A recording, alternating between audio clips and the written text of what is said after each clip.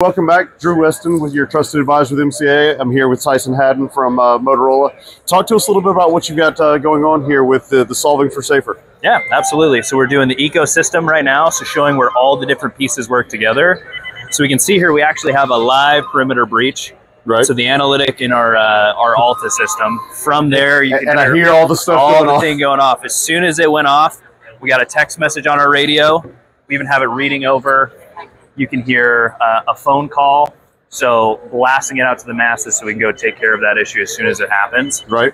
Not only that, we're going to actually be able to create in our incident management, we're going to have a response. So it's going to tie in our incident management so we can now fill out our report. So from start to finish, we're going to be able to take care of this incident. Okay. And one of the things that I was excited about right before we got on, you were telling me that it's not just limited to the video analytics. You've got other inputs that can trigger these same functions, right? Yeah, absolutely. So another piece that we're showing here is our MC Edge. So this is an IoT device. So in this case, we're showing like a conveyor belt fail. So once this gets connected, same thing. As soon as that goes off, that conveyor belt goes off. We're sending it to our radio so we can go take care of it as soon as possible.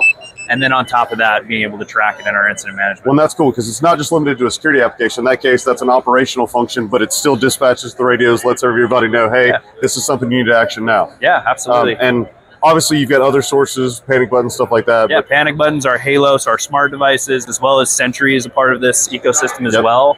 So if any of those get triggered, same thing. We can have, it can be as big as sending a mass notification, sending it to the radios, but it also could just be like I said, operationally, we're just quickly notifying maybe via text message that, you know, we have a conveyor belt fail. We just need to go take care of it. Absolutely. Quickly. So cool. Well, I appreciate it. I won't take any more of your time. I know it's a busy last day. Appreciate it.